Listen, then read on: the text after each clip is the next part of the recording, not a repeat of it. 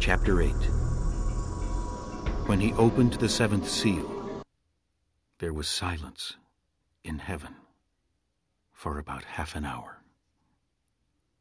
And I saw the 7 angels who stand before God, and to them were given 7 trumpets.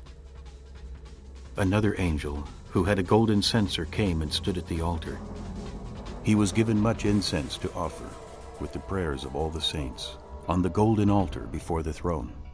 The smoke of the incense, together with the prayers of the saints, went up before God from the angel's hand.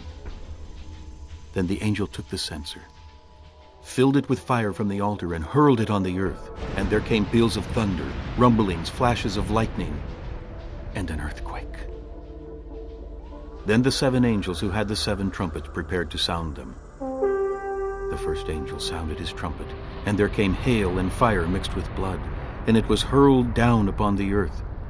1/3 of the earth was burned up, 1/3 of the trees were burned up, and all the green grass was burned up. The second angel sounded his trumpet, and something like a huge mountain, all ablaze, was thrown into the sea.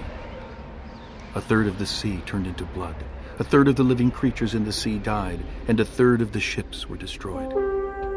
The third angel sounded his trumpet, and a great star, blazing like a torch, fell from the sky on 1/3 of the rivers and on the springs of water. The name of the star is Wormwood.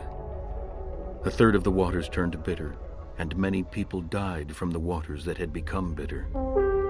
The fourth angel sounded his trumpet, and 1/3 of the sun was struck, 1/3 of the moon, and 1/3 of the stars, so that 1/3 of them turned dark. 1/3 of the day was without light, and also 1/3 of the night. As I watched, I heard an eagle that was flying in midair call out in a loud voice, "Woe! Woe! Woe to the inhabitants of the earth, because of the trumpet blasts about to be sounded by the other 3 angels!